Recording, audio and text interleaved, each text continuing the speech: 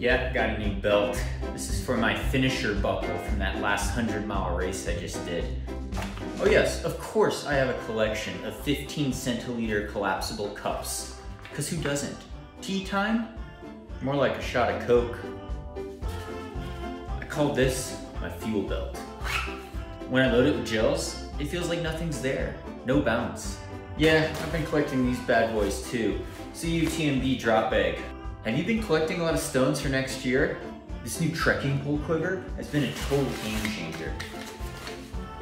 Yep, just chipping away with my little chisel, deeper and deeper into the pain cave. Gotta see how deep that pain cave could go. Never know how to get into these things real easily. I think I need to lube it up with some more squirrel's nut butter. There we go.